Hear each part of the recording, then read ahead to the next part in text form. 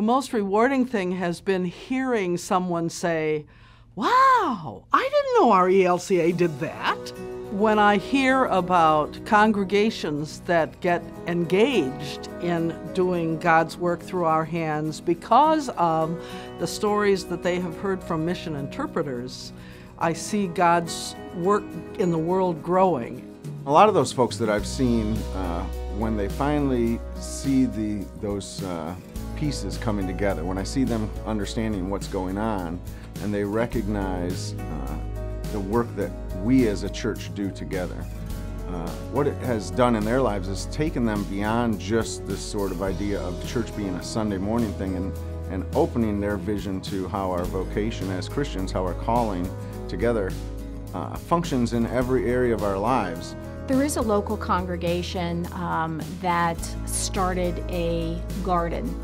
And out of that garden, they are actually providing food for 4 food pantries in our area. This year, when we went to our spring district meeting before Synod Council, the pastor and the person whose idea this was to start the garden were actually talking. By 2 days later, I had an email from one of the women in my congregation who had been at that meeting, and she said to me, she said, "We're going to start a garden." And it was just her enthusiasm of hearing one person just talk for 10 minutes on one topic that got her so excited. My congregation now has a garden, and it's called Pop's Garden, stands for Prince of Peace, and it's really given them a momentum to look for other ways to be inspired by ministries. When they realize just what the ELCA does on the local stage here in our country and on the world stage, they think that their dollar on Sunday morning doesn't really do anything.